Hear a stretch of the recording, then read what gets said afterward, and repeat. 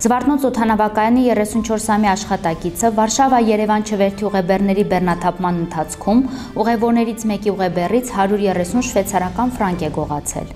Ինչպես հաղորդում է ոստիկանության մամուլի ծառայությունը, հուլիսի 1-ին ոստիկանության Երևան քաղաքի վարչության Զվարթնոց օդանավակայանի գծային բաժնում տեղեկություններ ստացվեցին, որ նույն օրը օդանավակայանի մի աշխատակից Վարշավա-Երևան չվերթի ուղեբեռների բեռնաթափման ընթացքում ուղևորներից մեկի ուղեբեռից 130 շվեյցարական ֆրանկ է գողացել։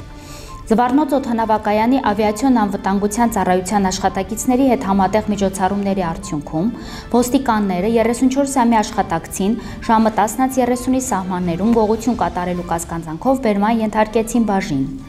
Կասկածվողը տվել է խոստովանական բացատրություն, քողոնն առգրավել է, ձեռնարկվում են միջոցառումներ տուժող ուղևորի անձը պարզելու և հաղորդում ընդունելու ուղղությամբ, փաստի առթիվ նախապատրաստվում են նյութեր։